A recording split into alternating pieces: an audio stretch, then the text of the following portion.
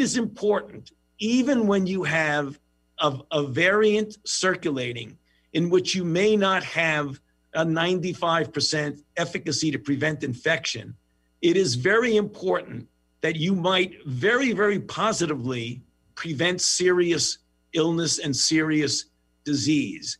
We've been asked questions often.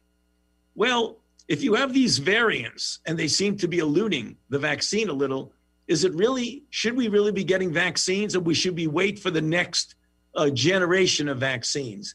The answer is you need to get vaccinated when it becomes available as quickly and as expeditiously as possible throughout the country. And the reason for that is that there is a fact that permeates virology, and that is that viruses cannot mutate if they don't replicate.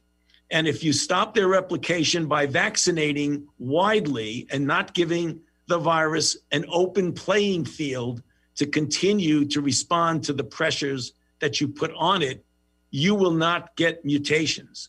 So when we're looking at what we have here in the United States, as well as globally, when we talk about efficiently and getting these vaccines out there and into people as quickly as we possibly can, not only are you going to protect individuals from getting disease, not only are you going to protect them from getting infected, but you are going to prevent the emergence of variants here in our country. And when you look at the global situation, which is the reason why we want to make sure we're part of a global community, and we recently have joined the COVAX, which is a consortium to get people vaccinated throughout the world, is that the only way we're going to completely stop mutants is if we stop this throughout the world.